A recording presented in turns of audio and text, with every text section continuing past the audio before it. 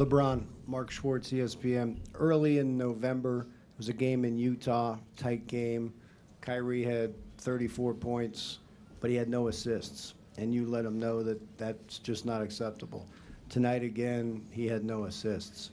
Does he get a pass, though, for tonight because of the circumstances? Or don't none of us get a pass tonight. It's not just Kyrie. Kyrie could have had 40 assists, but if D-Rose still make that shot, we still lose. So it's not about Kyrie. It's not about LeBron. It's not about Tristan, and all the way down the line. None of us get a pass tonight. We have to be better.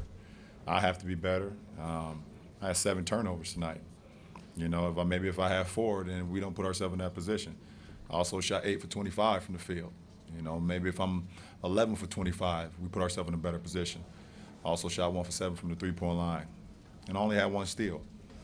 It ain't about Kyrie. You put it on me. It's not about Kyrie. Kyrie gonna be great, and for the rest of us, we just have to pick each other up. It's never a one-man show.